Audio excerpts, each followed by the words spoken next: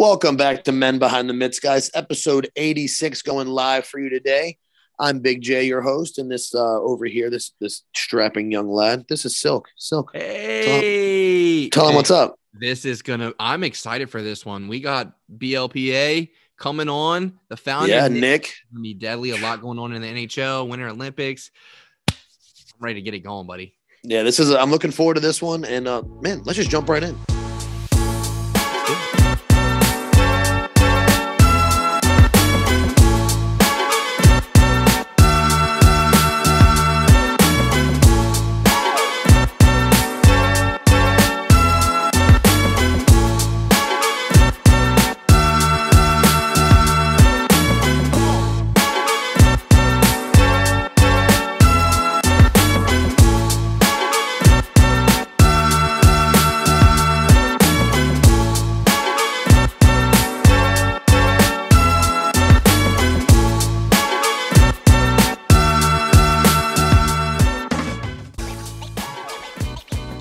We're talking about all the things.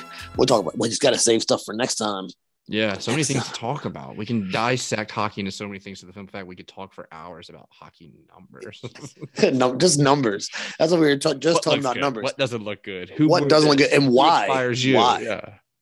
But yes, welcome back. Yeah, welcome back. Oh? Yeah, well, let's just do it because I was about to dive deep into it. I was gonna be like, it's 99, 87. We'll save it for another time. We'll save it for episode 87. But welcome back, episode 86 from Men Behind the Mitts. Going to get you guys going here. Back with the boys. Good to be back. You doing well? Yeah. Thanks to everyone that's made it back for another episode. If you're on audio, definitely. We appreciate it. If you're watching us, hey. Yeah, definitely. Hey. Got some finger action for you audio folks. Ooh. Are you finger banging them? It's like closed caption here, audio folks. He slowly alternates hands while making gun signs. Finger bang. Pow, pow, pow. Oh, so stupid. Oh, this is gonna be a fucking sick episode, huh? Yeah, I'm really excited. We have a guest. So excited. We haven't had a guest in a while, but it's gonna be back in the saddle. Can't wait to get into that. So we're gonna dive right in. Everything's good. Personal life. Let's just fast forward. Everything good. I know it sucks. We're not gonna get to have therapy today, but it's okay. Yeah, I'm good. You know, big things coming for Men Behind the Mitts and Silky Mitts all together. For sure. And that's just going to have positive vibes on so many different people that I'm just excited to get going here. Just Definitely. Keep on grinding. I'm glad to be back from the break because, like, the podcast, like, if anybody thinks this is easy too, like, we just show up and post our shit. There's some work behind the back scene. So, like, it can be tiring. It does get to the point where it's repetitive. But it feels good to be back. Like, we had that break. We got to, we went hard. We didn't miss a single week. Yeah. For, what was it? We went over a year, right? Yeah. For 82 weeks, I believe. Yeah. Or something. And I think we have to applaud ourselves on that, bro. We for sure. A lot of podcasts start out once a month, Yeah. And I don't know if you got when it comes to time because we're banging out hours. Oh, for sure. We're over 3,500 downloads. Yeah. Like, that's a big deal. We're big building steam. Let's go. Yeah. For sure. Big deal for us. And, thank you guys. The downloads, the streams, the views, all of it. It all adds up. Trust me. And it's noticed, and it's, it makes our reach easier, and we get bigger. And then that's why we get to do more stuff, and our outreaches get bigger. We get to meet more people, etc. So yeah, it definitely helps out in all the angles, but it's exciting, man. Like you said, the break was nice. It was good to take a little break. But getting ramped up, coming in hockey season strong right now. Got some personal stuff coming up, back now that hockey's back in full swing, kind of we're getting past COVID here. So yeah, man, a lot of stuff is coming together, and excited for the summer. Definitely excited for the summer season this year. Spring too. Spring's coming. I've already started planning my outdoor setup. I'm going to start building. So I got some wheels to train all summer. I don't want to miss a beat, For sure. It's the best, dude. Outdoor. That's why I can't wait for it to get warmer. Like, we had that one taste. That's why I got like allergies already, and my throat's already itchy. We had one day of 60. We're back to freezing. It sucks. Yeah, but it's been constant up here, up in. I can't, dude. I'm so over it, bro. I can't Flurry. If Flurry's here, like, it rains in Seattle. Like, it's not like Flurry's like okay, every day. Like, it's like 20 minutes off. 3 hours later, it's on.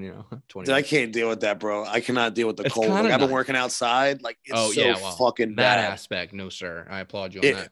Like climbing on a roof. I look at last time I got in my van, it was 14 degrees. I'm like, I want to die today. Like, not even just climbing on the roof. Yeah, you get up there and it's much colder in the wind, but you have to work up there. Like, the hands. I did contracting, going up on a roof. Yeah, it sucks ass for a little bit, but it's once you're up there having to work, dude. Yeah, touching cold metal. Because sometimes, depending on what you're cranking on, it's easier to just take the glove off. Yeah, you have to. I can't. I have to. I don't know how some of those guys do it. I get irritated wearing a jacket working. Bro, me too. I get fired up. Yeah, I can't do it. I can't do it with a jacket. Hoodies, maybe, but no. I wear a hoodie, but like I have to wear two of them. Like I wore bibs and I wore a hoodie under my bibs and a hoodie over my bibs and my hoodie. Like, because jackets, I don't like them big. Like, because all we have is like big Carhartts, and like they're too much for me. Yeah, I can't. I don't have the range of motion, but my bibs are. That's exactly what I was relating to. I have the snap-on jackets, same fucking shit. And I knew guys that would wear them working, even sometimes over coveralls and shit. And I'm just like, nah, bro. Like, woof. Pants and a shirt, like I don't even. And it's the worst. Sleeves if I don't have to. Depending on what it's the worst because if you're moving, then you get all hot, and you're hot and fucking cold, and you take a layer off, and then it gets even colder because you're sweaty. Yeah. That's the worst, right? I was just thinking that. Yeah, you have so many layers on your busting ass working, and then you take a layer off and you're freezing because your back's soaked from sweating. Bro, the life. Anyways. The life. But you've been in the gym? You've been getting back in there at all, working out? My rotator cuff is still bothering me. Oh, that's right. I've been hitting the dumbbells at least, and I've been just slowly doing shit. That's a real life question. and I hate myself the fact that I had to like pause and like, do I lie? Yeah. I couldn't do it to you. I had to be honest. I haven't. I'm like every other pretty much because of class right now. Like I'm no longer I'm not pushing on class days, it just kind of is what it is. Yeah. But I'm like every other, except for the weekend. I always take advantage of the weekend, Friday, Saturday, Sunday, get a good lift in. That's always nice. The worst part is being in season too, like the rotator cuff. All right, that kills me doing any upper body really, And it's like, well, I can't go do nothing crazy with legs because I'm skating 2 to 3 times a week, and I don't want to be dead on the ice. You know what I'm saying? I'd rather. Yeah, no, I feel you. So it's just like, well, that's the excuse I build in my head right now. Yeah. In season training is tough. You would know. I mean, you got roller and ice now, and then I basically on shit. Fuck. Work. Yeah, so I target leg day for Fridays because usually like Sunday, because we skate Sunday morning and Sunday night.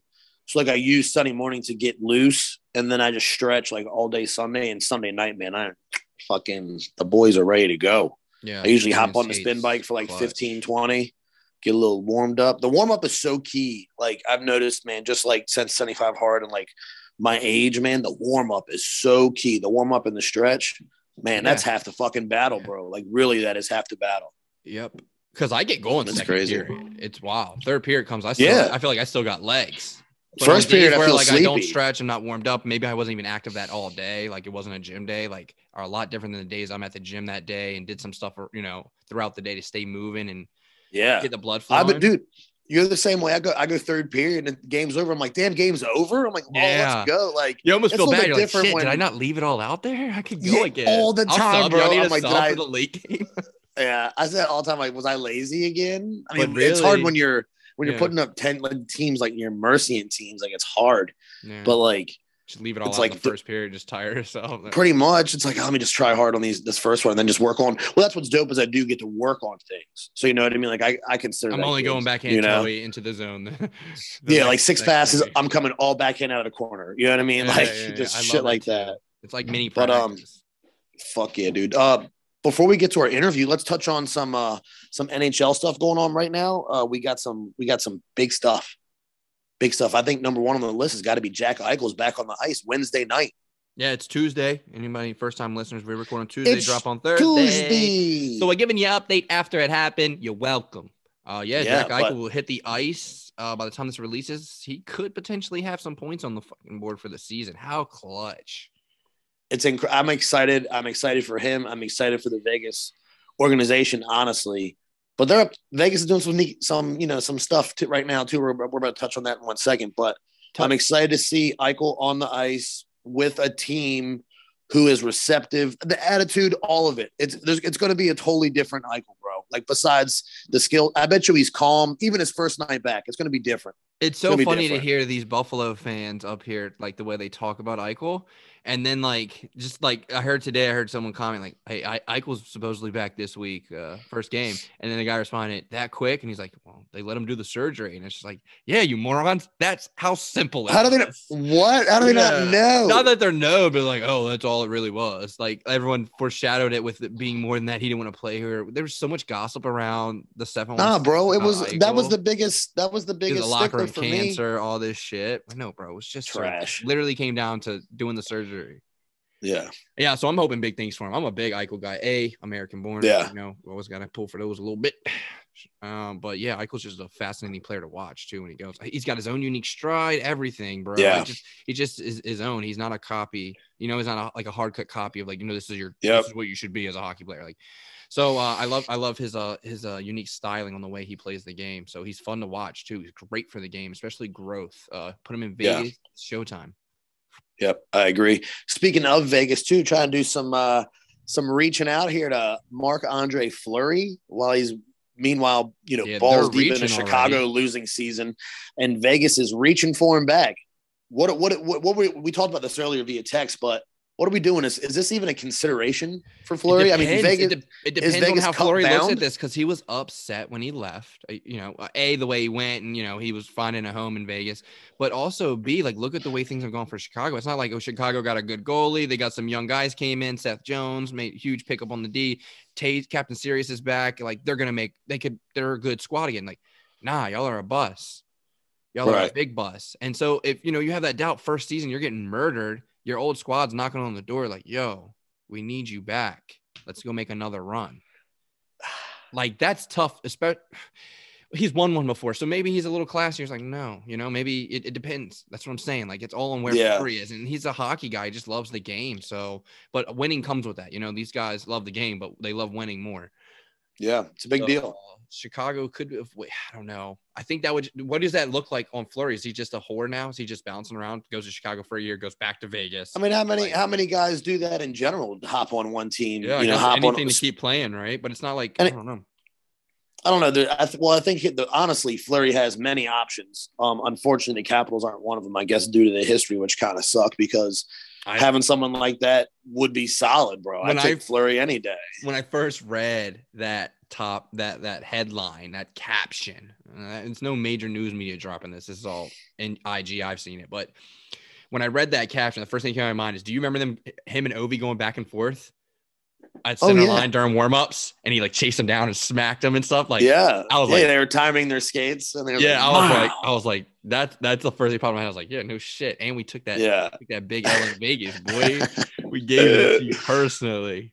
So I could see how that, but at the same time, I feel like he's also the guy like throw him right in there, and him and Ovi are best friends. And like the next day, yeah, because the goal is to win a cup. That's my guy. Fuck, so, that's my guy now. I don't know, but you do hear players where they're like we could go to the next topic here. Giroux is one of the biggest names coming on this trade deadline this year, and he straight out came who he said he wanted to play for: Colorado, Minnesota. He wants to go win. He wants to go win a cup. Yeah. So, got to respect that. And that, going back to Fleury, he could have I don't want to go to Washington. I don't want to go to an Eastern team that, what I'm saying? Like I played against these guys majority of my career. I want to stay out West. No, I agree. So that was the next thing I want to talk about was Claude Giroux directly asking, hey man, trade deadline, I want to get out of here. Look, Avs, Minnesota. If he goes to someone like the Avs, are you taking a guy like Giroux and forcing him and making space in that top six?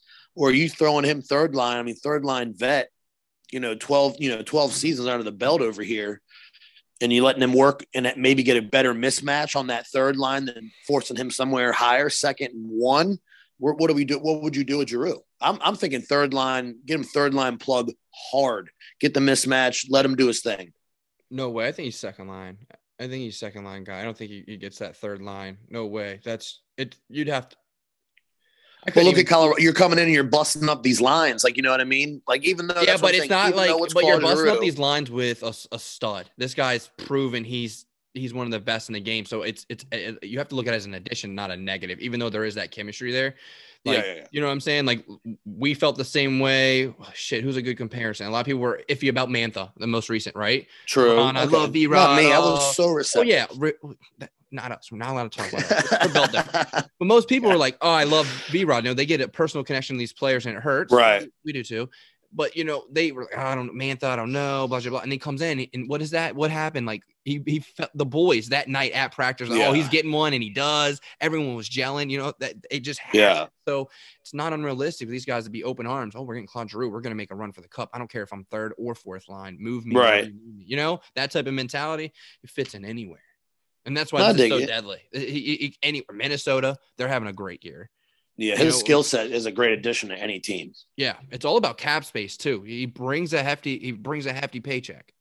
Yeah, but I mean that's looking for an injury, looking for you know what I mean, or maybe you're getting a way out of 2-3 other contracts. And this is who knows? Yeah, and you know, got to also remember this isn't a free agent signing, so whoever they're trading for, you know, this could be big name both ways depending on how a team wants to look at it.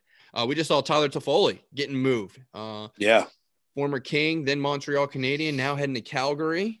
That's big. I'm a big Tyler Toffoli guy. I think he's a great player. Yeah. I love the way he plays. So I think he'll do big things in Calgary. That's a big sign for me. We talked about Calgary last week and them trying to make a run with that. They're making a push for sure. Yeah, and they've looked good lately. They've looked real good. So we'll see how that goes. Any other big names we're seeing coming up on trade deadline that you think of? Not off the top of my head that other than those, I mean, those are my highlight. We talked about a couple guys last week too, like Klingberg, Holtby, stuff like that. Oh yeah, Klingberg, and Holt looking for a new home. Yeah, there's a couple guys like that, but I mean, other than that, I don't know. And unfortunately, it's too deep in there to be like, who needs who? You know what I mean? Yeah. We gotta hit our stat guy Sean up for that. You know what I mean?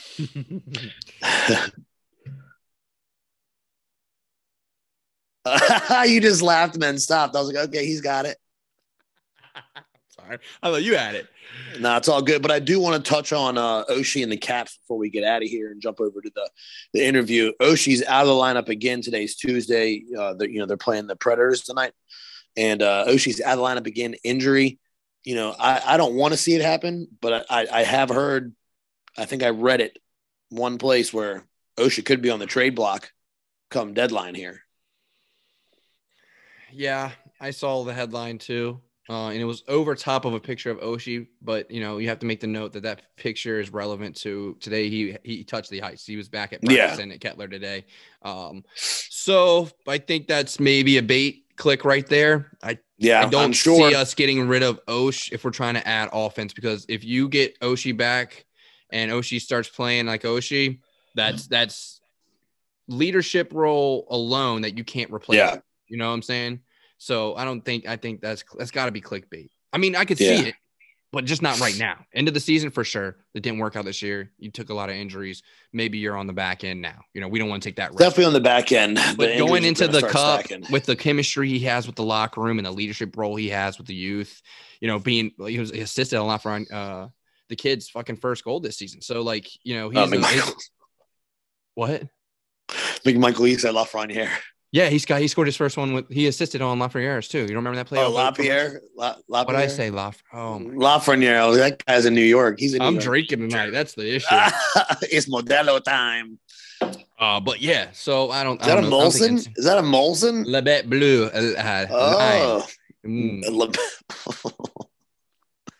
Oh, that sounds rough. No, dude, so good. Speaking of, boy, I threw back a couple at the old Navy hockey game we went to. Yeah. Boy, oh boy, that was the most Teddy Brusques I've had in a while. Your boy was lit. And then we went out in Annapolis. Oh man. Oh, you went out, you mean like? Yeah, we went out, bro. Like bro, I haven't been to a bar in a long time. Was it masked up? No, COVID's not real, bro, anymore. It's over. Yeah, we're nuts to butts and fucking armadillos fucking down in fucking DTA, bro. Yeah, I was like, I had to be easy the oldest person next to the bouncer, the bartenders. Had to be. These kids, I say kids because these motherfuckers looked fresh out of high school. They looked so fucking young, bro. It was insane. Like, I looked over, like, Stevie was there with me. I was like, bro, these kids look fucking young. They look like children. I was like, what are you doing here? Go home. Like, save your lunch money. Shit was wild, bro. You got that point in your age, or were you just at the wrong bar? It could be a mix of both. I mean, I had a good time. They were playing some old hits, bro. There is no age limit. It really is the bar because I've been to bars, had a good time when I went, but it's like all old folks. And I'm the youngest there. You know what I'm saying? It's DTA, so everyone's cool Facts. and hip, and I'm fucking 33, fist bumping in the corner, drinking RBVs. You boys can't hang. Bro. Y'all don't even know who you're dancing next to, right? Yeah, we had a good time, man. We had a good time. So before we jump, man, back to the Navy game. My buddy I go to school with ends up being friends with the lead engineer for the fucking facilities over there for the ice arena. We go over, man, and he takes us behind the scenes, get to see the chillers, all this cool shit.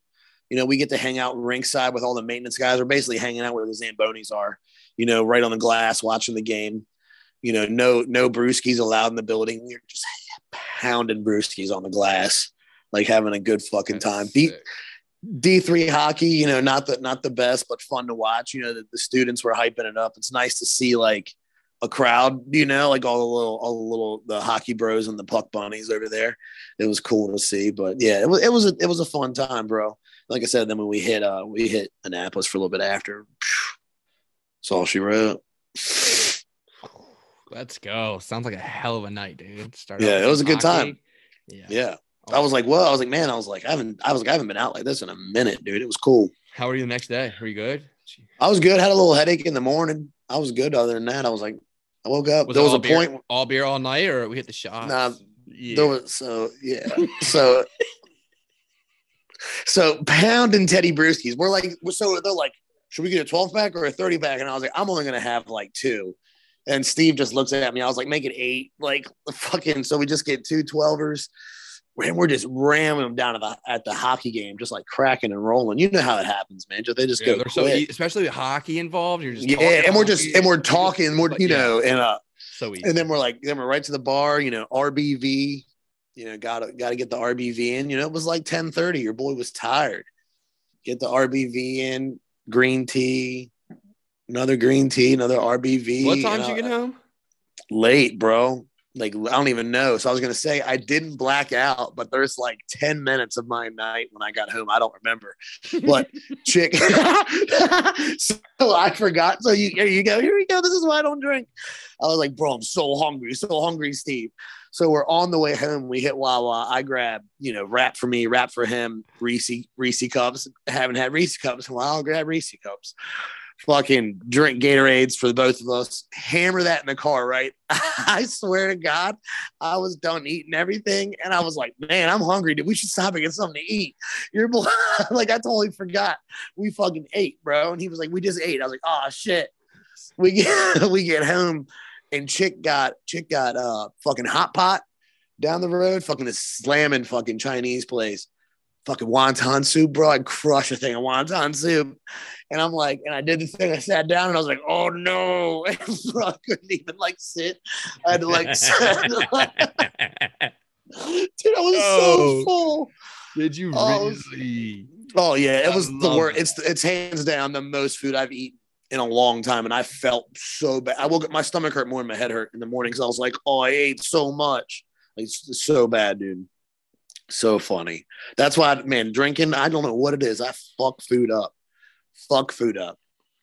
Let her eat, dog. I was like, no. The crazy part is you do that nightly. That's why I was 300 pounds. It's down, bro. Fuck.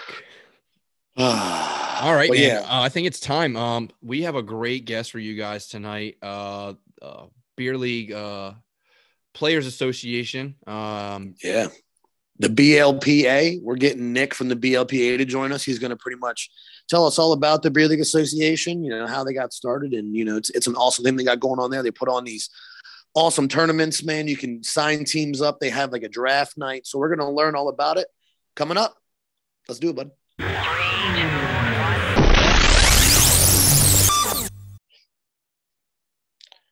All right, guys, welcome back. We have Nick joining us from the BLPA now. Nick is the founder, the creator, and one of the business partners of the BPLA. Nick, thanks for joining us on the podcast, man. Hey, no problem, guys. Thank you guys very much for having me. I guess you can call me co-creator. I mean, I got my business partner, Randy. Randy's a great dude. He doesn't talk as much as me, so no one gets to see him, but Great dude, and he's kind of a legend. Like everyone, he was in Eagle River this past weekend playing, and everyone was sending photos in with him. So Randy's a great dude. So make sure you mention him if you're talking about BLPA. Right, for sure, man. And before we get started, can you plug everything for us, man? Plug the Instagram, plug the website so everyone can find you.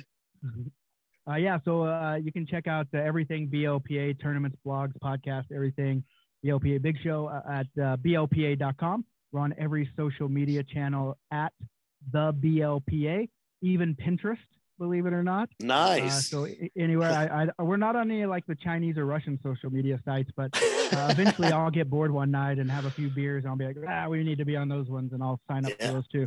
Yeah, there's traffic over there, man. There's traffic. All the global. It's a global traffic, still traffic. Yeah, I mean, it all looks like traffic when you come down to it, and there is a ton of hockey in Russia. Obviously, there's also a ton of hockey starting to grow in China. So, I mean, the NHL is looking at China, so why shouldn't the beer leagues look at China, right? Definitely, man. There's definitely all levels, and there's definitely dudes who enjoy some bevies and some pucks. So it always works out well. Man, it's a good combination that you guys got going on over there too. So, Nick, how did everything come to fruition? How did you guys get the ball rolling?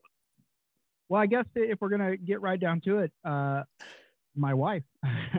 Nice. I guess you always got to give credit to your better half. But I grew up in Oklahoma. I live in Calgary now, but I never played hockey. I never was interested in it outside of on Tuesday and Thursday nights in Oklahoma. They had silver coin beer, so we'd go watch people throw knuckles and drink beer in college. And then I met my wife, and she's from Canada.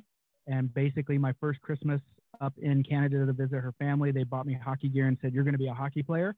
That's awesome. Still wasn't interested, but so she got me on the ice, and I was with my first time skating was with a bunch of 7-year-olds, and they chirped me pretty hard up here in Canada. And but, they're probably just born good, just come out good. It's funny. It's funny you say that. I mean, in Canada, like I'm from Oklahoma, and hockey isn't the biggest sport in Oklahoma. It is growing, but all my Oklahoma friends, when I moved to Canada, said, we can't come play with you now because everyone's so good in Canada. But because there's so much hockey here, there's way more beginners in Canada than there are in the States. So it all averages out. That makes sense. We have to applaud the wife. Like, I have to go back to the wife and the wife's family. First Christmas, here's hockey gear. What? I ask for hockey gear every year, and sometimes I don't get it. This guy, first Christmas, I have to applaud the wife and the family. Wow. Well, you got to say this. They did get me into it. And now she's like, how come all you ever talk about and do is hockey? And I'm like, hey, you created this monster. Yeah. Yes. Took you from the States up to Calgary, man. There was a lot to unpack in that first part, man. That's awesome. So was that at post college? You guys went up there, or what? How'd everything go? Yeah, my wife's a dancer, not that kind of dancer. Maybe she did that. I don't know. But she was a dance student in Oklahoma City. We have a really good dance program, and then we traveled around, and she danced in some shows. So we lived in like Branson, Missouri for a while, where they have a bunch of dance shows, and then moved back home to Oklahoma to help my dad with the family business, which is not hockey. And she got tired of tornadoes and said she wanted to move back to home. And for me, I caught the hockey bug, and back home I was, I got tired of just playing only on Sundays because that's when our leagues were in Oklahoma. And so I started another league night for us called the GHL, the Gladiator Hockey League. And then I started traveling around to team tournaments so we could get more hockey. And then I just created my own tournament. And so when she said she wanted to move back to Canada, I thought there'd be way more opportunity to do my hobby of hockey stuff. And little did I know that it would turn into a career, but it did. And it's great. I mean, I'm still not great on the ice, but I definitely try really hard, and I just love the game. Yeah, have to applaud that. Obviously, after everything, you just number one, having fun is like the key right now for me, man. Like, at the age we're at, beer league, Buttes, we love having fun. We're tryhards, but also try hard. Yeah, you said the two things. You said the two right things. No matter the skill level, that should be the goal. To have a good time, but to also try hard. We're hella tryhards for sure. No, I laughed when you said GHL because we have a GHL here, but we call it the Garage Hockey League, and it's me and my roommate. We play 1-on-1 and beat the shit out of each other. Shout out to Steve-O. Yeah, me and Stevie, but yeah, we call that the GHL, man. So you were, that's all we have here is, the Sunday night league for real. And that's all we have here. Mm-hmm. So got tired of it, started your own league. Was it within the same rinks that you normally played at, or? Well, we only have 3 sheets in the whole state of Oklahoma. So wow. Yeah, it was the same. Like, basically I just said, hey, I want to play more hockey. Who's with me? And so basically we got 20 guys, and this is how easy it is to start a hockey league. So I'm not giving away any trade secrets or anything, but basically I got 20 guys, and I made 4 teams of 5, and we drafted those players, and so they were all even in theory. And then every week we just combined 2 of the teams of 5 to make 10 skaters. So obviously you had 1, 2, 3, and 4. So week 1, team 1 and 2 would combine to play 3 and 4. So you'd always have 10 people, and then you just rotate every week. So it's almost like you had 4 teams in the league, and it worked really well, and people loved it. And so you were always getting to play with those same, the same guys. You had your 5-team squad, and you got each squad got a point if they won. And at the end, we just did the standings, and people loved it. People had a blast. And actually I've been up in Calgary since 2013, and that league is still carrying on, which makes me really proud of my Oklahomies. And so, it's really easy to create it if you got a little drive and gumption. And so that's how that league started. And then when I moved up to Canada, I actually caught on with another company. And at that point, I was kind of in charge of growing a league that was already 300 teams in 5 cities, right? So, wow, man. Just leaving your footprint of hockey too, like wherever you leave the OK, and you still got a league that many years still going that you create. That's just crazy, the footprint you're leaving already in the game. Yeah, well, I mean, that's a testament to all the people that want to get involved, right? I say everyone always congratulates me on the BLPA, but the BLPA wouldn't be the BLPA without the people in the BLPA. I just happened to get lucky enough to say, hey, this is what we're doing, and all these people caught on with what we were doing. And it's been a crazy ride for the last, I guess it's been 2 years, a little over 2 years now, into 2019. So, everyone, yeah, like I'm a pretty vocal person. I'm always kind of the face of things, but it always comes back to the people that are behind me and supporting me and building it. I couldn't do all this on my own. That's for sure. Yeah, absolutely. You got a lot of moving parts too. It seems like, because you're all over the country, which is awesome. So how do we get to that point? So then you get the BLPA up and running, and then you start going, I mean, international essentially. But I mean, so how are you picking these cities and going from there? When it kind of first started and I needed all these cities, obviously you go to where you have support at first. Okay. And just a huge shout out to Columbus, Ohio, by the way, because I have a lot of friends in Columbus, and they're probably the most represented group in the BLPA. They love what we're doing. They support what we're doing. Our first event was there, and we didn't even go play hockey. We literally I call it the non-hockey hockey tournament. We do everything you do at a hockey tournament, but we didn't play hockey. We hung out at a bar. We went to NHL games. We went back to the bar, went back to another NHL game the next night. And the people there they buy into what we're doing, and they want to be a part of it, and they love it. And I love them. And so, to get to where we're at now, then once you get those first few tournaments off the ground and the buzz is kind of here, it's almost like, I like to feel I'm pretty connected with what beer leaguers like and want. And so I was just like, well, where would I want to go play hockey? And luckily, most of the places that I have said, where would I want to go play hockey? Other people want to go play hockey there too. Right. And so they fill up the tournaments, and people say, well, when are you going to stop? And I say, well, I'm never going to stop if people keep coming to them. Yeah, man, that's we the Instagram is unreal, and just checking out how you put everything on in the jerseys and everything, man. It looks like one of the tournaments look wholesome. They look wholesome. You know what I mean? Like, it looks like a good time. Doesn't matter who you're with, people you're meeting, other buttes there. It seems like everyone just is there to have some fun and play some puck. Well, I think the whole mission of the BLPA is to connect the world with sport and then make the world a better place by playing those sports. And that's what we try to do. And, you say you try hard. I get trying hard. I get, wanting to win. I'm just as competitive as the next guy. I grew up, I went to college and played baseball, and I love winning.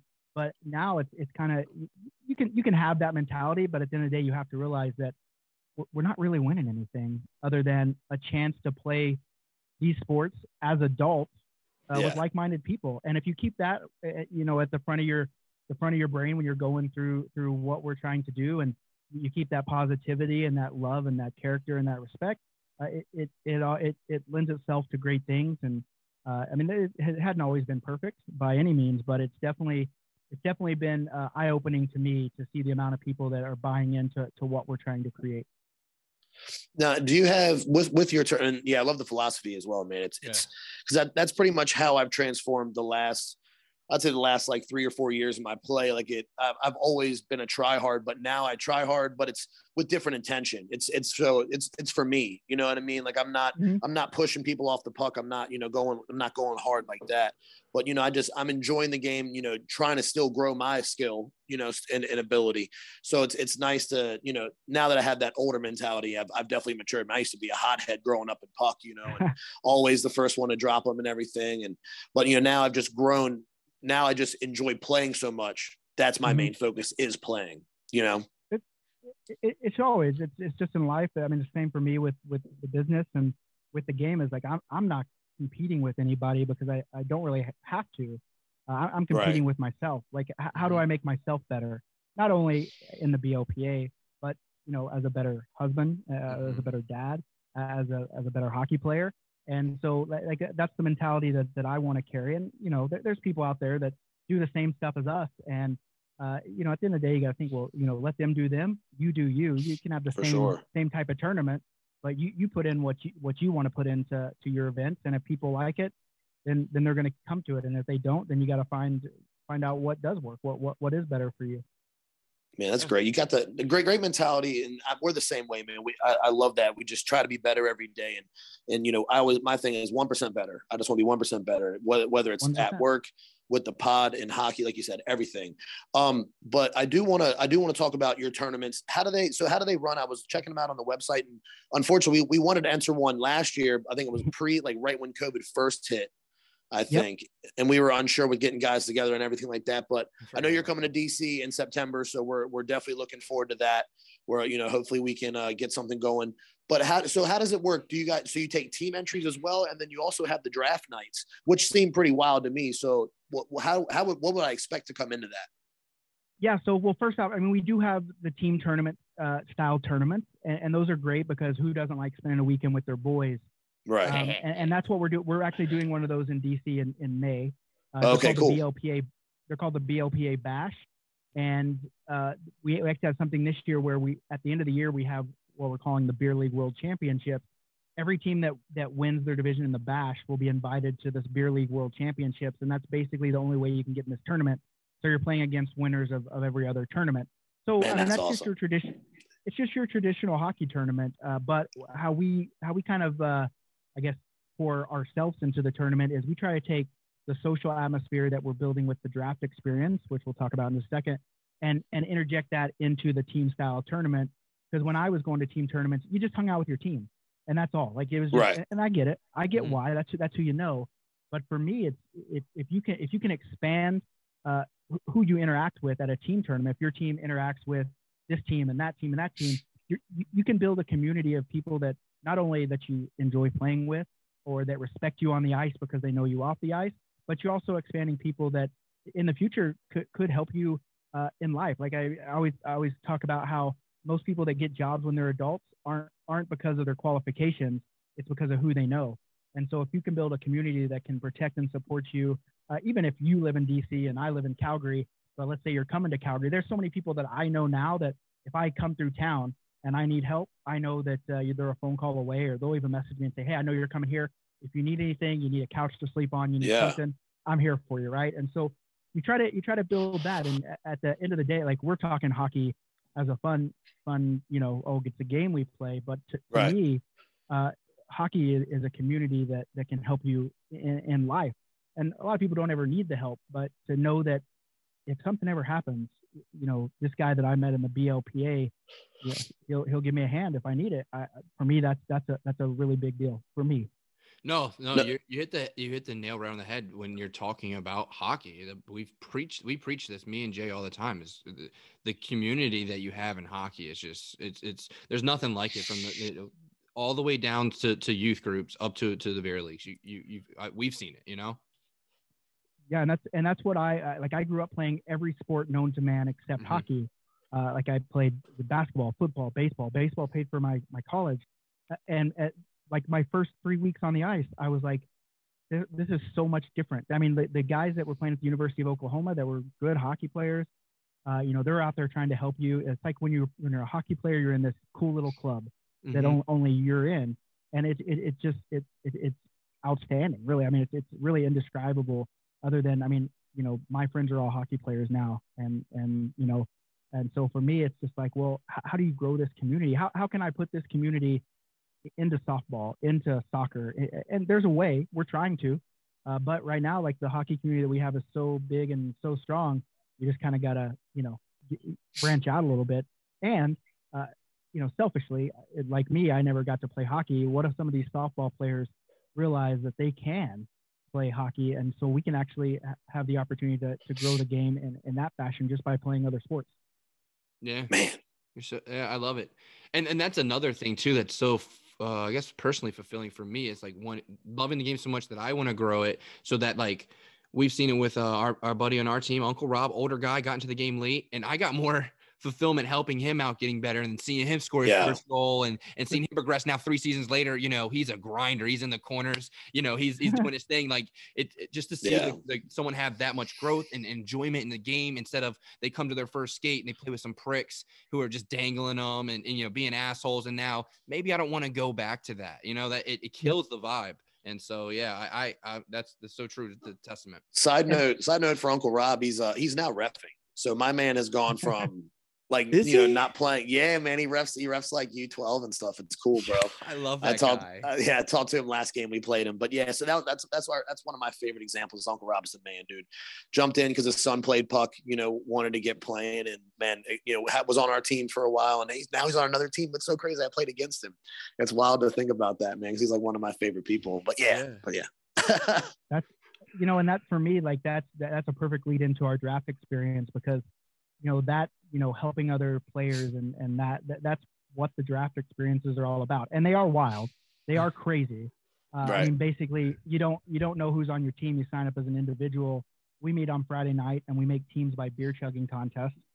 And then we play every team plays 5 games over the next 2 days. So it's a battle. It's a journey through the weekend with these guys that you don't know, but you're about to be best friends because you're going to have to battle with them.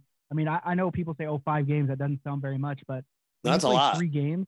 Yeah. When you play 3 games in 9 hours, like that's a lot of freaking hockey for, us old folk now. Right. Yeah. You ain't lying. But, and so I think that, that what I really like seeing at the drafts and what really kind of drew me to say, hey, I need to start my own and keep these things going and building them is you got players that have played their whole life. And then you got players that started when they were in their adult life, thinking that they're never going to get a chance to play with these players that have all this skill.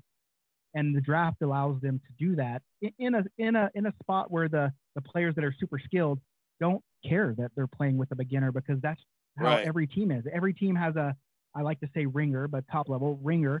And every team has players that are beginners and a mix of in between. And in theory, the way the draft works, every draft round has players of similar skills. So you should all get the same skilled guys. And then you just play. So what I like seeing, what I see a lot is these ringers say, hey, you've never scored a goal, go to that net, and I'm going to try to put one off. Stand back door. And it happens all the time. It's insane. And it's crazy because like how many times I've seen players score their first goals and like both teams like rush the ice, and you're just like, that's so dope. Okay. It's it is dope. And I love it. And that's kind of what keeps me going with the draft. People are like, oh, you do so many of them.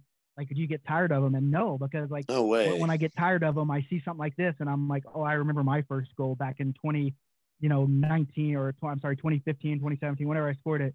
And it reminds me of that. And it's like, we're giving that experience to a bunch of different people, and that's rad. Yeah. I've been playing a lot of Assist King this year, this beer league season. It's been fun, man. Just dishing them clean back door. It's been fun. The wave of reach you guys have with the authenticity of it all is just so far, because now you got to think that guy is never going to forget that moment in his first goal. Mm-hmm. And what's he going to do? He's going to tell his boys that don't play. They're now going to be like, damn, I've always thought about playing hockey. I love watching hockey. I should give it a try and go with him, and you guys are making that happen for this guy, Yeah. And you give people a home and let them, for me, you want to, bump your chest and say, oh, I'm growing the game. But I just go back to, like, it's all the people in our group. Like, there's a lot of pricks in this world. And luckily we haven't had too many of them in the BLPA. Everybody really seems to care about each other. And, they'll go to bat for you if you have an issue. And it's the same for me. Like, all these people that I interact with that I've never met, but I would go to fucking bat for these guys. I just would. And, so that's cool, man. When you have a community that'll do that, it's easy to say, hey, Bill, I know you don't play hockey, but hey, come over here and try. We'll get you going. And then we get them going. And then Bill tells, Tom and John and then tell Seth and, Craig or whatever. Right. So it is a cool organic way to build the game, just through being kind and nice and caring about people. Definitely, man. And then, so with the draft experience, I loved it. Like, you post the jerseys all the time, man. I don't know whoever your designer is, if it's you, incredible. Like, just the color schemes, the logos. Are those the jerseys that you use for, like, the draft teams? Is that what that's for? So what our releases are the actual jerseys for each tournament. Every tournament has a different theme. And so it's crazy to think, like, oh, what's part of your job? Oh, I think about cool hockey jerseys. No, that's the coolest shit. Don't ever let anyone take that from you. I got your back on that, Nick. Like, don't. But I gotta give credit, obviously, where credit is due. Like, I can't do the manual design, but I have all these ideas in my head, and I'm lucky enough to work with people like Tim at Envious, and also the guys over at Men's League Sweater, and they're able to, take what I have in my head or what my boys have in their head, and put it into those jerseys. And it's back and forth, and we'll send them, we'll say, that's no good, try this and this and this, and then they do it, and then we make it. And luckily we haven't had, I can't think of one where we've had a dud that I've just been like, oh, that's kind of a bummer. Like, all of them turned out really well. Yeah. Maybe that's just me because they're my babies, but I haven't. No, you haven't missed. Yeah. I think we had a couple of ones where we did, like, we had some beer companies sponsor us, and those weren't on par with a couple people in the group. But at the end of the day, it's like, if these guys are giving you free beer, you just make their logos on jerseys, right? So, but for the we got some exciting ones coming up, like the Boston one with the playoff, like, Drop Kick Murphy albums, and we're calling it the Dex Kick Murphys. Yeah. And we have a Omaha tournament. We're doing, like, a Mortal Kombat. We're calling it Mortal Comaha. Those are some pretty sweet ones. So it is fun. And I got a couple in the hopper that I don't want to tease too much, but we did just do a Buffalo today. We just signed on to do a one in Buffalo, and it's gonna be wing places for sure. That's awesome, man. God, that's so cool. You're really nailing it, dude. And so, do those guys get to keep those jerseys and everything? Yeah, they do, Ed. That's the cool thing about the draft is they keep the jerseys. We give them a T-shirt, and they play the 5 games, and they get a medal if they win. So it's a really cool thing, and we're moving into doing pant shells as well. Nice, definitely. For some of the tournaments, and so they get. I want to do one of those. I want to do the draft for sure. That's the one in September in DC for sure. Okay. Nice. Yeah, I'm definitely going to look at it. Just, I mean, we can probably get the boys together, but man, just for everything to be taken, that's the hardest fucking part is I can't believe at this age still getting fucking money from everybody and getting, like, it's just getting a team organized, dude. It's the worst. That's why I'm like, I'm just going to do the draft.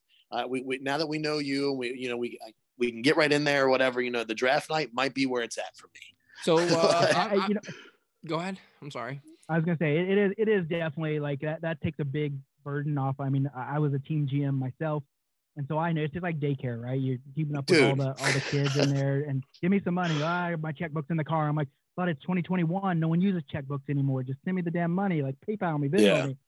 And so I get that, and the draft does alleviate that. I mean, that's the thing is people say, like, when first timers see it, they say, oh, that's a little bit expensive for a hockey tournament, and then they come and they see everything that goes into it. I mean, you have the draft night where basically you get a couple free drinks, and then we also give you the drinks for the chug rounds.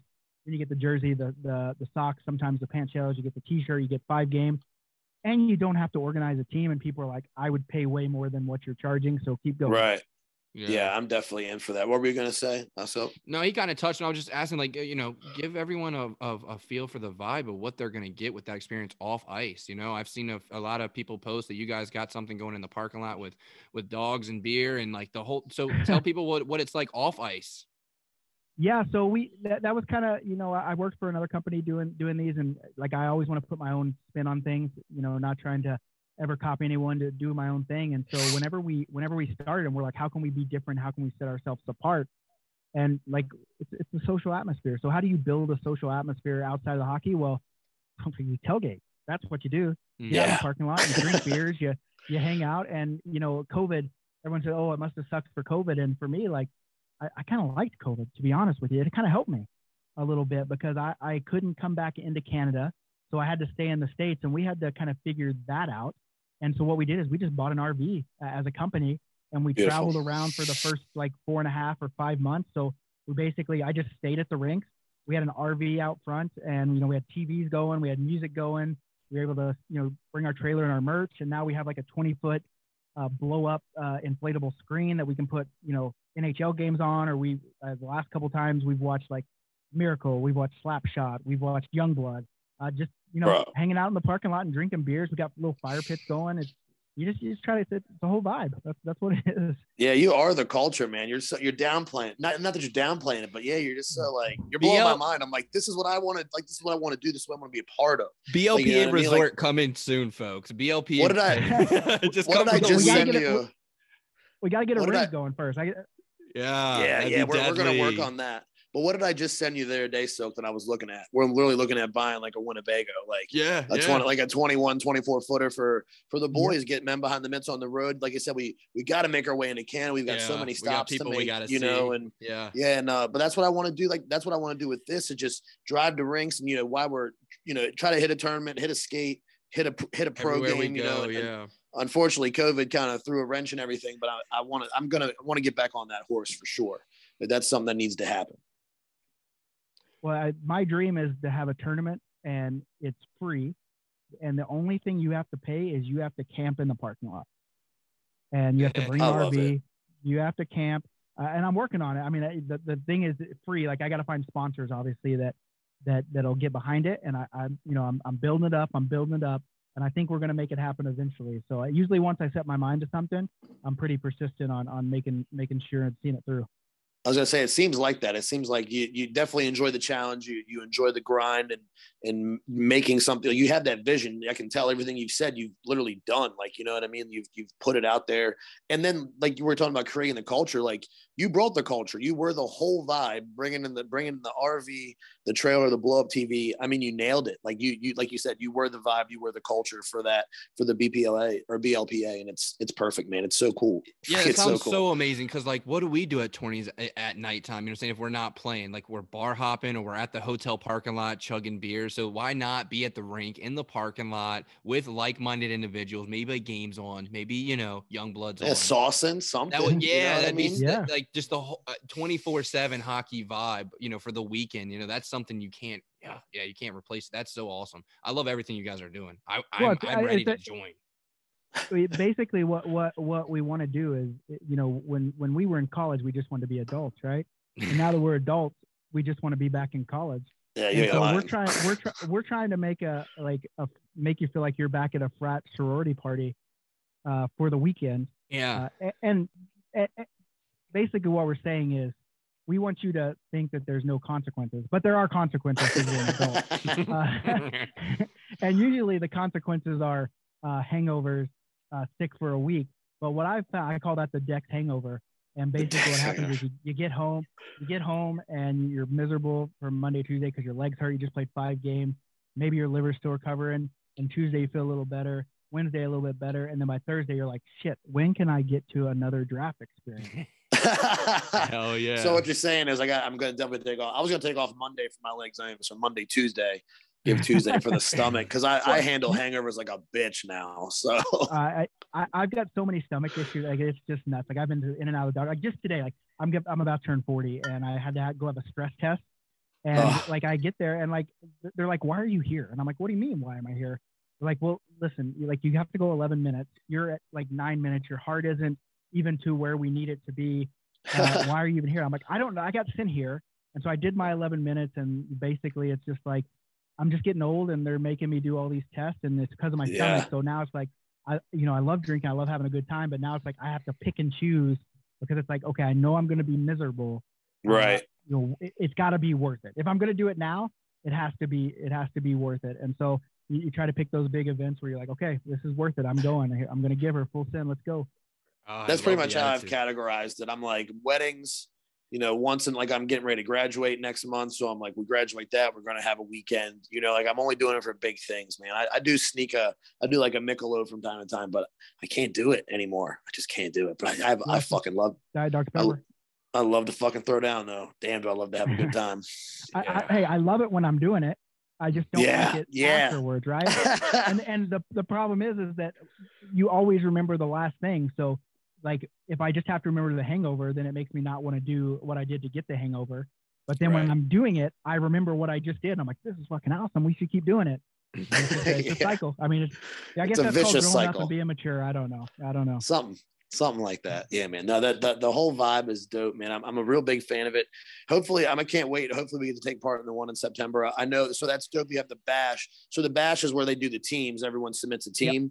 And what do you have basic levels for that as well? Like A, B, C, D, or how do you run those? Yeah. So we have 3 levels, but within those levels, we have different divisions. So we have like ringers, which are obviously the good players, the heroes, which are just your intermediates, and then your benders, which are the beginner level players. And then you have the beauties, which are the women's divisions. And then within, usually most people go into that heroes category. And what we do is we make all the teams rate themselves on our draft scale. And then we have an algorithm that we created, and it spits out a ranking of that team based on their players. And then we split the divisions up like that. And it's not an exact science for sure, but it's something that works. And, we always tell people, like, listen, the number one rule at all of our events is don't be a dick.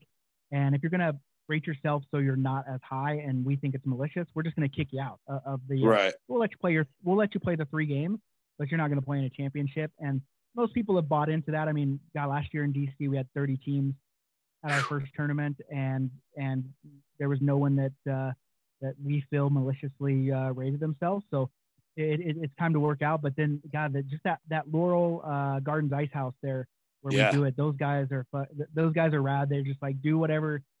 Obviously, there's cops around, so don't be drinking and driving. But take over this parking lot, and boy, we did for a whole weekend. We were just we missed out. You have 30 teams, 30 plus teams, and each team has 10 to 15 guys on it. Like, that parking lot was packed. I know you couldn't park in the parking lot where we were partying, that's for sure, because we had that many people there. So, man, that's nuts, dude. 30 teams. I like how you do the subdivisions so you don't get sandbagging and stuff like that. I'm sure it still happens, but nonetheless, like you said, I like your idea of the maliciously, like, another testament to the community, though. You heard them. They had, no real issues. That just shows how good. Yeah. No one's gonna, there are the select few, the bad batch, but we've had one team that snuck through, and in their defense, it was probably more on me, because when I talked to them, they were all roller guys, and they had said they had just kind of got on the skates, and so I think they were just a little insecure in how well they could actually skate. Yeah. Right. And so I probably put them in a division, maybe 2 divisions lower than what I should have in Columbus, and they won it.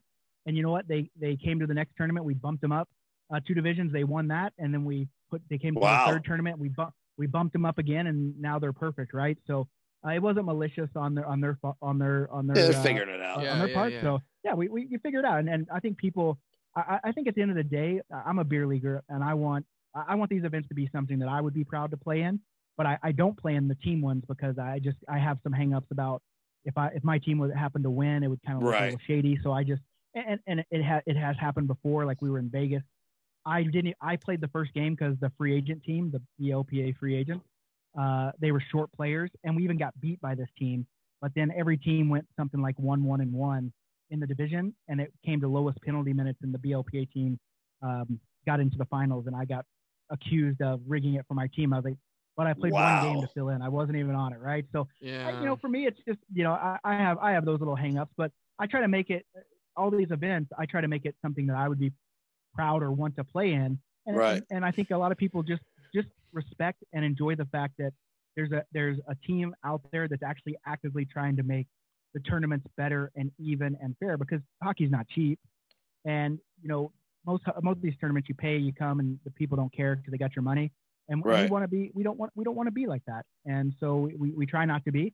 It's not perfect. And we tell people, hey, we're not perfect. We try really hard. Sometimes it doesn't happen the way we want it to, but we'll always try to make it better. always try to make it better. Not only that, like you don't want to get rolled, you don't want to steamroll, so it's not fun, mercying a team all the time. When it's like 8-0 in the second, it's not fun. Yeah, it's not fun, Miserable. No, you're right. It's and it's not fun for the people you're playing that are getting it, and it's not fun for you as a team when you're. I would much rather lose every game 2-1 than win every game 8-0. Yeah, and that's what I mean when I say we have fun, but we try hard. Like we compete, but it's like we have fun when we're playing against the same skill level as us. Yeah. When you're taking advantage of guys because of their skill level, that's weak. That's just weak. It's not fun. And I get liking winning, and I think that the thing that as I've traveled through beer league hockey and listened to all these players, the one excuse that I hate is, well, okay, yeah, sure, he's way better than everyone on the team, but we just put him back on defense, so it's not a big deal. And I'm like, no, that's still a big deal because a guy that's an A-level player playing defense on a D league that's not letting people score, that's still affecting the outcome of the game. Yeah, like you can't just dramatically. And so I always dramatically, and so it's we always try to say, I'm like, if you want to play with your friends that are really good, play up to their level. Don't let them play down to yours. But people don't like that because why? Because then they have to play up and have way more competition. So it's like, well, then we're at an impasse. So what do? You either have your buddy make his own team of players that are his level, or just don't play a guy. It's such a hard thing because you want everyone to be there and you want people to play with your friends. I have a lot of friends that are really good that I'd love to play with, but I know that if they came and played down with me, it just wouldn't be fair. Right. It's a double-edged sword. It's unfortunate. That's like what I'm going through with our league, like right now, because we don't have enough teams. We barely have enough teams for a league, but what we have now, it's just unbalanced. And unfortunately, I'm on the team that's doing the mercying, and like the first period's fun, and then it's like then you have to pass 6 or 7 times before we shoot, and then I know it's deflating. For the other guys, you can see it on. I'm like, this sucks. Like I want to still get a good skate. And when it gets one sided that way, it's like I said, it's fun for the first 5 minutes. And I'm like, oh man, I forgot what this is like again. It's really how it feels. Yeah, and the hard part about that is I see it all the time with people that are getting beat. Then they start kind of taking liberties, only because they're frustrated. Like they're not assholes in general. It's just frustrating getting the will beat off of you. And what I would do if I was you guys should try this. You should switch what hand you play with. So if you're a right-handed, you should get some left-handed sticks and just see how. I mean, I think it would even things up and also it'll show those other teams like tell them what you're doing. Don't be dicks about it and say, oh, we're just trying to show you up. Be like, hey, here, we get what's going on. Let us try something and see if this it gives you guys a challenge.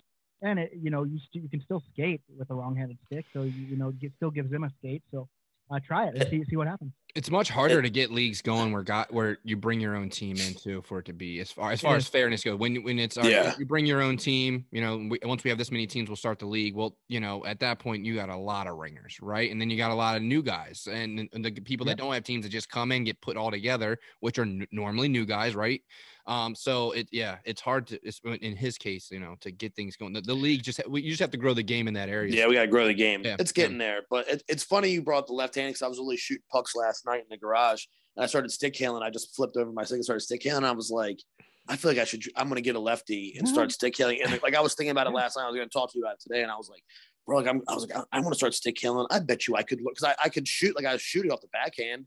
I was like, I'm going to make this happen. Like, it's going to be a new challenge for me. Like, no joke. You should do it. I did it. I have a wooden one that I have, and it's because I grew up. I started in roller hockey. The comment you made earlier about those guys, and then went to ice. And I learned the wrong way. I'm dominant right hand, but my left hand's on top. So I should be the opposite way. And I tried it, and I'm like, man, this. If I had the 20 years of this would be way right. No, I'm definitely gonna try it. I'm gonna try to bring it to fruition. You play at every draft experience? You on a team? I do. Yeah, I do for the most part play. I mean, obviously getting old, I've had some injuries where I've had to sit out. But for the most part, I mean, I think that's kind of what makes these things a little bit unique and a little special is that the guys that actually own the BLPA are out there. But the reality is we're getting so big. I have a wife and a kid. And so I can't be at all of them now. And Randy, obviously, like he can't be at all of them. So we're kind of starting to kind of spread out and get a staff that can run these things because we do want to do them everywhere. I want to have a tournament every weekend. I want to have 2 tournaments every weekend. not just hockey, but so when we talk about where we want to grow this thing is right. We want to be doing events every weekend. We want to have beer leaguers out. I say fellowshipping, and not like church, but just fellowshipping with each other, and loving each other basically. Have you guys thought about expanding into the roller world too, doing roller tournaments? I've actually been talking to a couple people about the roller set right now, and we're in on it. Same with lacrosse. We're working on the lacrosse draft as well.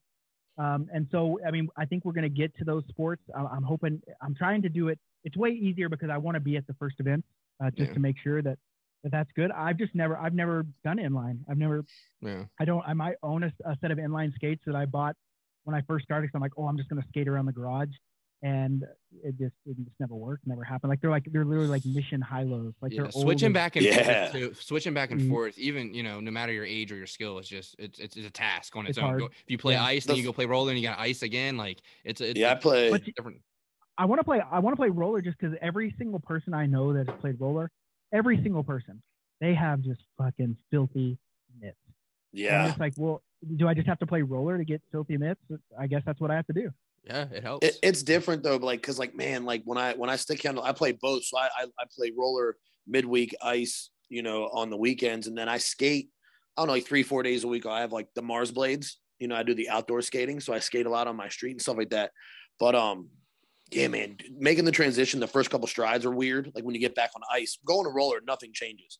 But going to ice, man, you almost toe pick. It's definitely a little bit weird.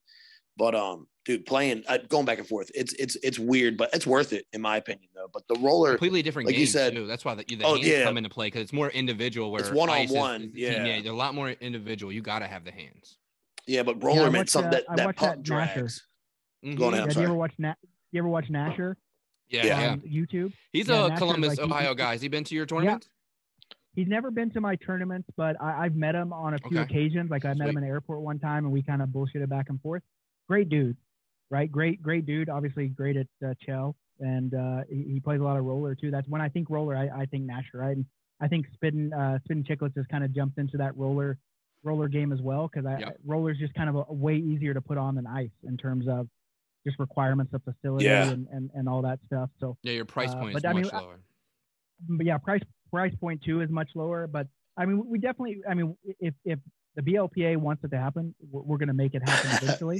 That's basically. I mean, that's what I always say. Like people are like, can you do it here? Hey, if you'll support it, I'll do it there. That's basically what it is. Because at the end of the day, like the people are the BLPA, and the BLPA is the people. So if the people want it, you give the people what they want.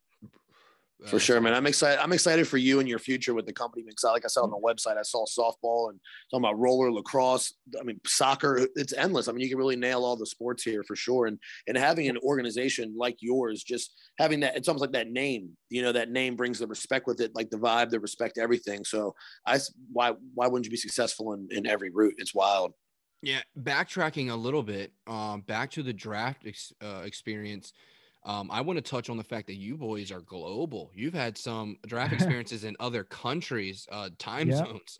Can we touch on where you've been and where you guys are thinking about going? With the BLPA, we've done one international one. We just got back from Iceland, I guess it'd be 2.5-3 weeks ago, and it was absolutely insane. We're actually, they liked us so much over there, and we liked it so much over there. We're going to go back in May of 2023. Ooh, good to know. In terms of other places, this is why I like the international ones, because I can go back to dreaming a little bit. It doesn't have to be domestic places where we've been. So I've played a draft in Japan, and so we're going to put a BLPA one back over in Japan. We did it in Tokyo in 2019, I guess that was when I was there doing the draft. And so we're going to try to go over on the eastern side of the or maybe eastern or the western. Yeah, we're gonna go over the other side. Whatever. I'm just confused. I don't know geography.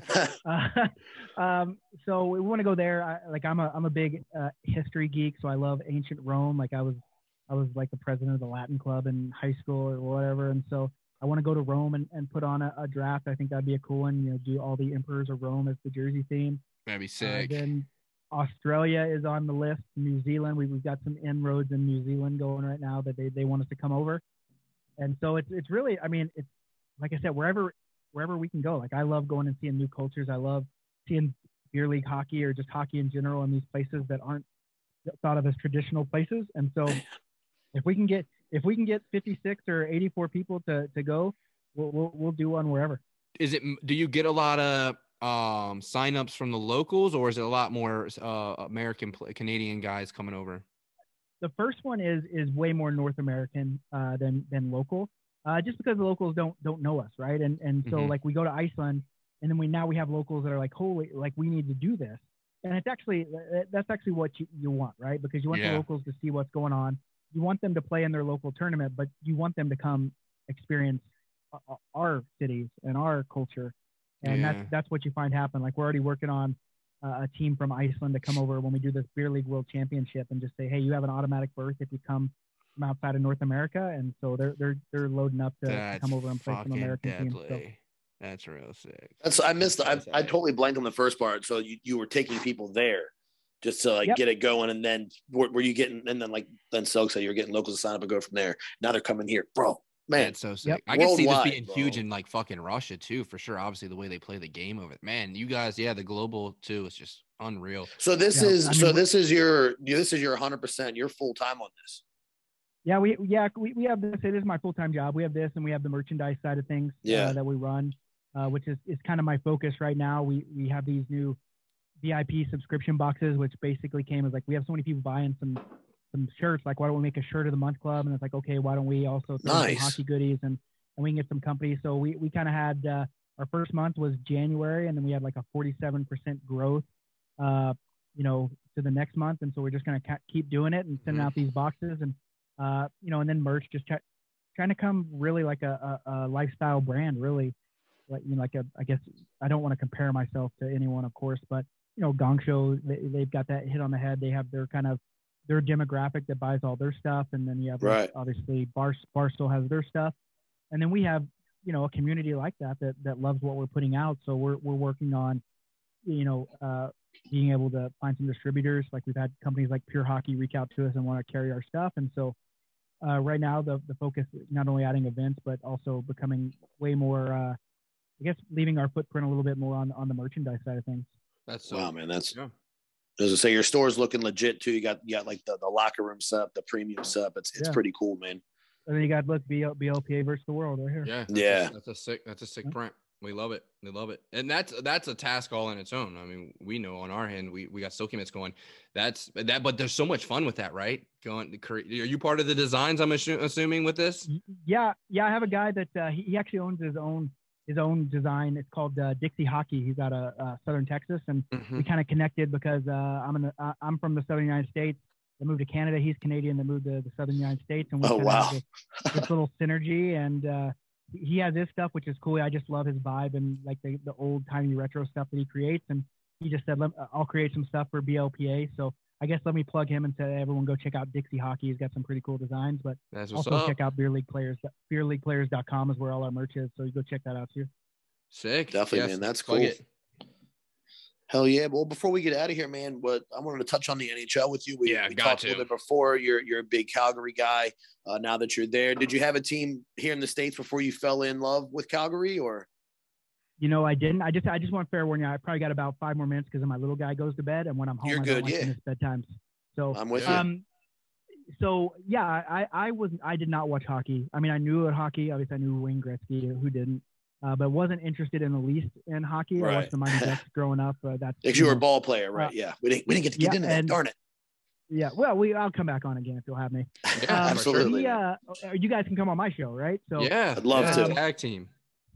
So I happened to come up here and watch a Battle of Alberta on New Year's Eve for the first ever NHL game. What? And the next day I met the man, the myth, the legend, Jerome McGinley, and he took his time out of his day to chat with me, make fun of my accent. I don't have it anymore, but I used to sound hopefully not as bad as my parents, but I used to sound like a hick, I guess. But he took his time to talk to me. And at that time in Oklahoma, we had the New Orleans team that was displaced from Hurricane Katrina, and those guys would cross the street to not have to talk to fans. And here this guy is just bullshitting with me like one of the dudes. Right. Next year I came back and he remembered me. He's like, "Oh, you're the dude from Oklahoma." And And Iggy. So when I say who got me into the game, I say my wife.